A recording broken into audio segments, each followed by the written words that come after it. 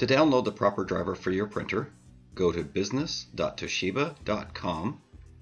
From the items across the top, click Support. Then you can click on Drivers, MSDS, and Manuals, or the icon right next to it. You can enter the product name and number if you know that, or you can go down to Select a Product and click Printer, and then choose the appropriate printer, in this case the B-FV4D. As you can see, there's a print driver and a print driver manual. When you select print driver, it will bring up a window and give you the choice to store the driver in any location you choose. Once you've chosen that location, just select Save. You'll see the download progressing on the bottom bar. You can click that and say Open.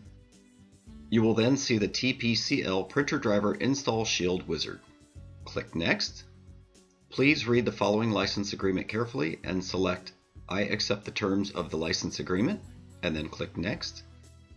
You are now ready to install the program. Click Install to begin the installation.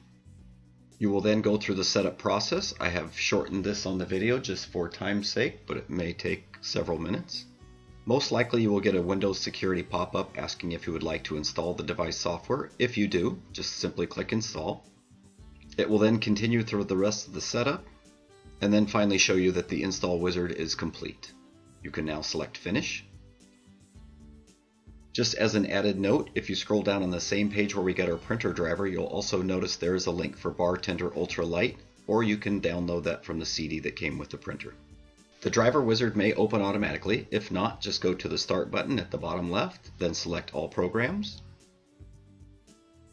Choose Toshiba Tech, then TPCL Printer Driver, and choose the driver wizard.